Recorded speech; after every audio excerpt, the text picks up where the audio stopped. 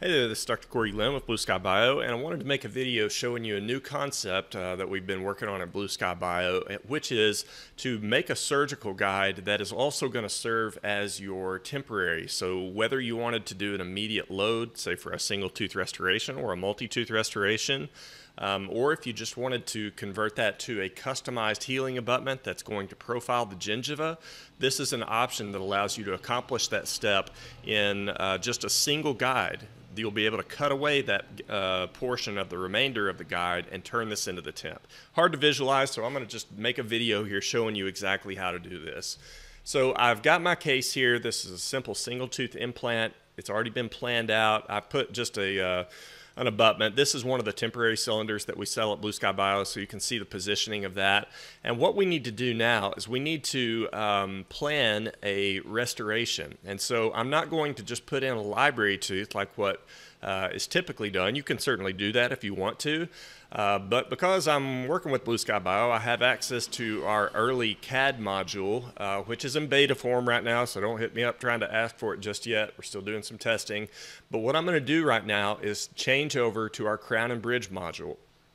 And so this is going to allow me to design an actual crown that has correct contacts, tissue contour. It's not going to be just a library tooth, okay? So what we need to do is we need to start out by just adding a tooth. You'll have all the different libraries of teeth that we have available here. Let's use one of these from the Mitchhurst Flat Anatomy Library, and I'll click OK and just drop that in. And because I'm not really making a tutorial of how to use this software just yet, I'm going to time-lapse this and then I'll just narrate over it because this is not really the main point of what I'm trying to show. So what you're seeing right now is that I'm globally positioning the tooth, and I'm using some of the manipulation tools to really dial this in and get the ideal gingival contour, getting the contacts set where they need to be. And once we've got this and we've really designated an ideal contour to this final crown that we want to generate, usually you would be designing occlusion 2, then we go through the process of making the crown, and we're going to really set up the gingival contour to be ideal, make the crown bottom, and finalize the crown. Okay, and here you see this is the final crown. Again, the difference being that this one I've actually developed an ideal gingival contour to this. This is exactly where I would want this thing to emerge out of the tissue. So now that I've done this, I'm going to go back in my module to surgical guide, and we can continue on with this process. So back in surgical guide, the first step of what I want to do is I want to make just a standard surgical guide. Okay, I can verify that my implant again is within the right position in this tooth, and that looks like a perfect screw access hole. But if it wasn't, I could modify that a little bit, make it where it's going to be in the right position. So I'm going to lock the implant. I'm going to not turn on any tubes right now. What I'm going to do is instead just make a standard guide, one that does not even have a tube turned on. Okay, so I'll draw the curve here.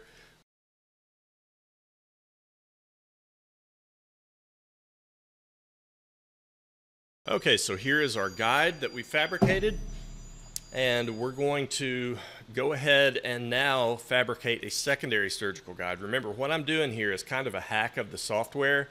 And so the idea that I'm going to go with is if you've ever done a full arch scan appliance, like let's say you scanned a patient with wearing their denture and then you scan the denture by itself, when you pull that denture in, it turns it into an STL, and you can actually hit this button that says create scan appliance guide, and it will duplicate that denture, but this time it'll duplicate it with the guide tubes incorporated. I actually want to do that with this tooth that we've created. Okay, so if I was to turn this off, I want to create, let's just imagine for right now, just a guide that goes from here to here out of this tooth, okay?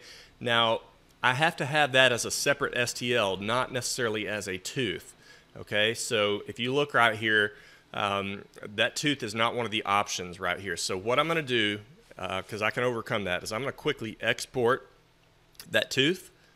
So export data. This is the custom crown that I fabricated. Again, sorry to tease you here, but that will be available soon enough to you. And I'm going to call this crown. And now that I've exported it, I'm going to pull it right back in. File, Import STL, and I'm going to pull the crown back in.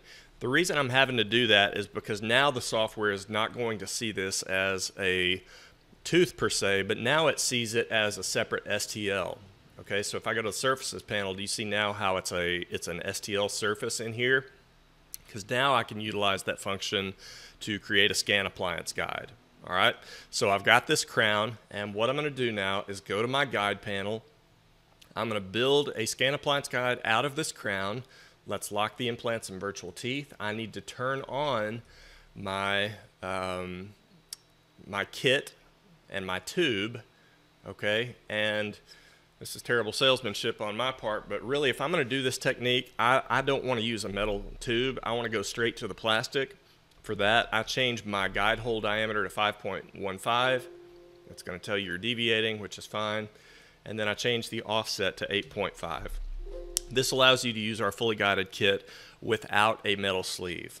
Okay, so with that done and with the tube turned on, which you can see is kind of right in the middle of this tooth, now I go to the guide panel. I'm going to make this guide out of this, the brush diameter. You're going to want to change this brush diameter down to just 2 millimeters.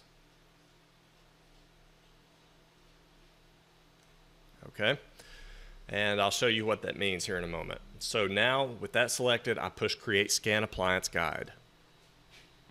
Okay, here is what gets fabricated. If I hide the crown now and look at this, do you see how now this tooth has been turned into a guide? Okay, now it's not a very useful guide at the moment, but bear with me, we'll get there. So with that done, I'm going to turn back on the first surgical guide I made, and rather what I'll do is just use the cut tool. Okay, so in this, I'm just going to use the cut tool. So we're cutting on just the surgical guide surface. I'm going to hit cut. Same idea on this side. If you get a mesh cut failure, don't worry about that. We'll fix that later on. And then from the top here, I want to cut out this area as well.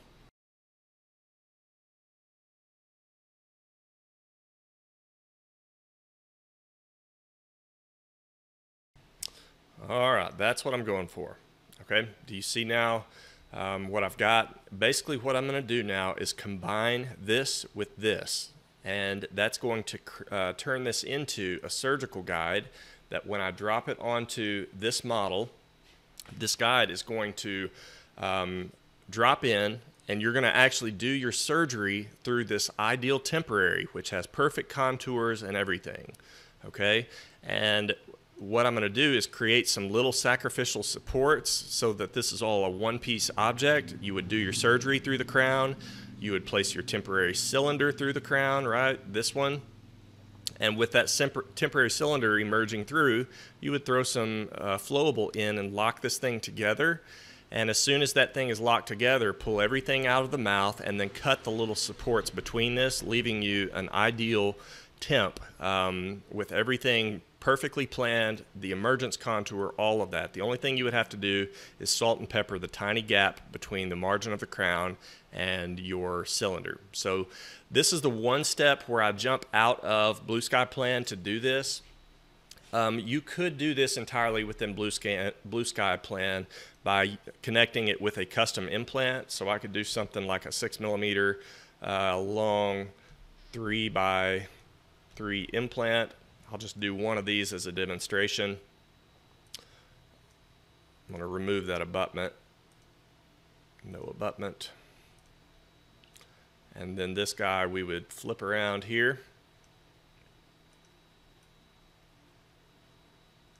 We would make this where it intrudes into the crown.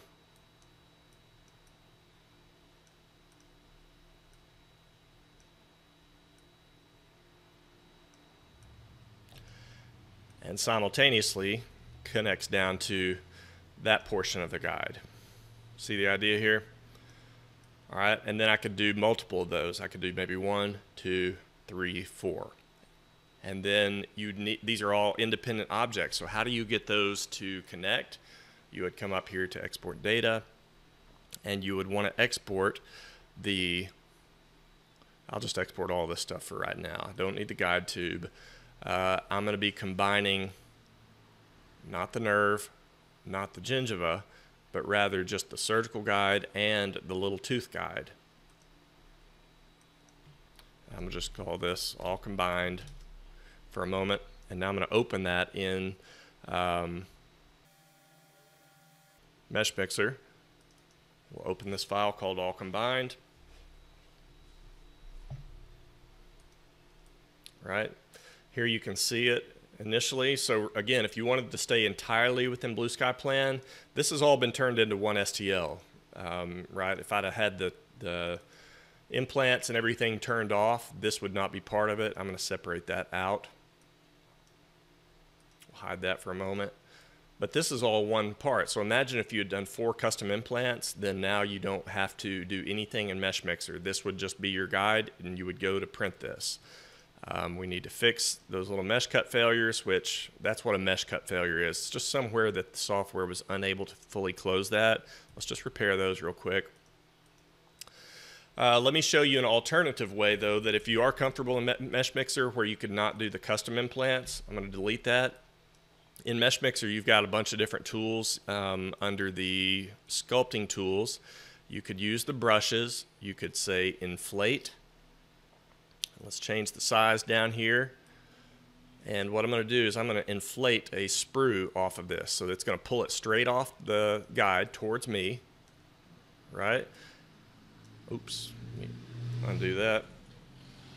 Now if I wanted to change directions here, I could maybe look at it, and now again if I click on it, it's going to pull it off straight towards me.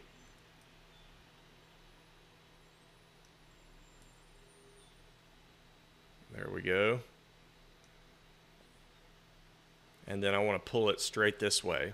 Now here's the problem with that is, well, actually it did it. But the other option is I could just grab this now and select the tip of this, push T for transform, and just pull this over.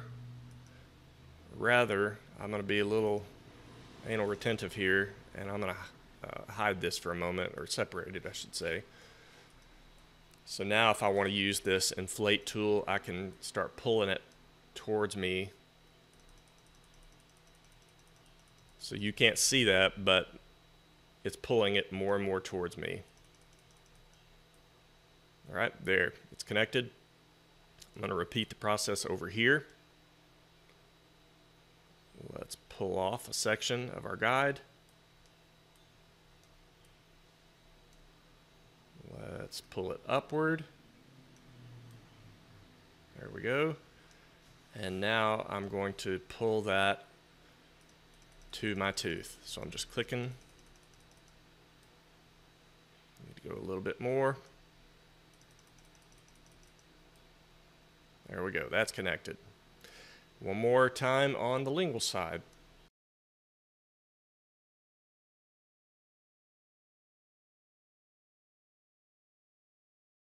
Notice I'm putting this where it impinges into this tooth in non-critical areas. These are on smooth surfaces, so I'm not messing up my occlusion.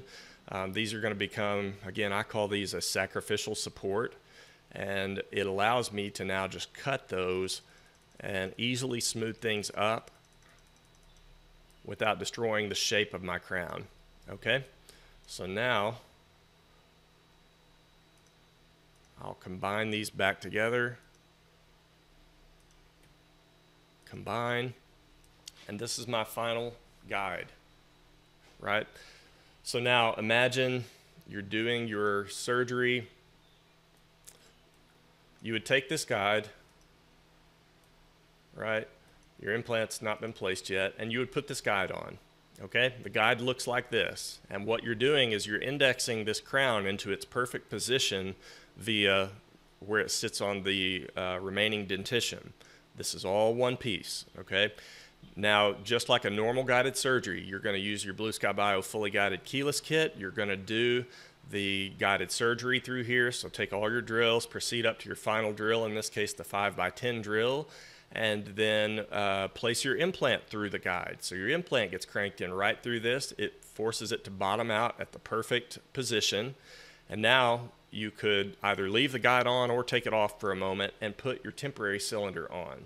Okay, so implants in, and now you put this temporary cylinder on. And again, if this guide is in place, that leaves you only a tiny little gap that you can now add some luting materials. So get your flowable composite, and it should be mentioned, this whole guide should be printed in a Crown and Bridge material, something like Crown and Bridge MFH, something that's the same shade as the patient's dentition, so that can be a temp you leave in there. And now I would just take flowable composite, flow it into this little gap, connecting these two pieces together. And now with the cylinder locked in, unscrew it, pull this guide out of the mouth. You would have this now with this cylinder locked on.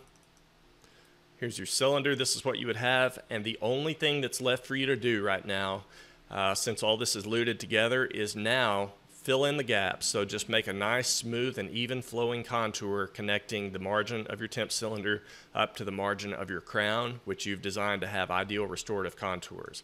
And when you do that, now you come back with a diamond burr, you section this little piece of resin, section that, section that, section that, and you have a temp that's going to go into the perfect place. Occlusion will have been designed perfectly. Everything is ready for this immediate load temp.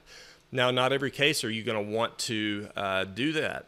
So hypothetically, again, imagine with me that you're left with this. It's been luted together with the crown now. You can cut off your excess chimney. You can fill in the gaps right here. But suppose you didn't want to do an immediate load. Maybe you decided you didn't have the stability you wanted, and rather you just want a custom sulcus former.